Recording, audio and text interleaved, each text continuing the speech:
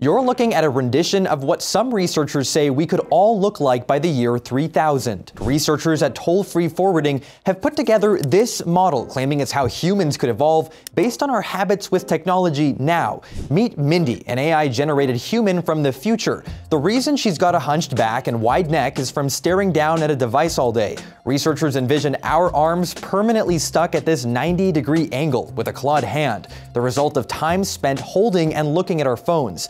And look at those creepy eyes. The model believes humans may develop a larger inner eyelid to keep up with the amount of strain we put on them. The company that made this render is a tech company that forwards calls. They put it together with the help of some doctors who say maybe it's time to put down that phone from time to time.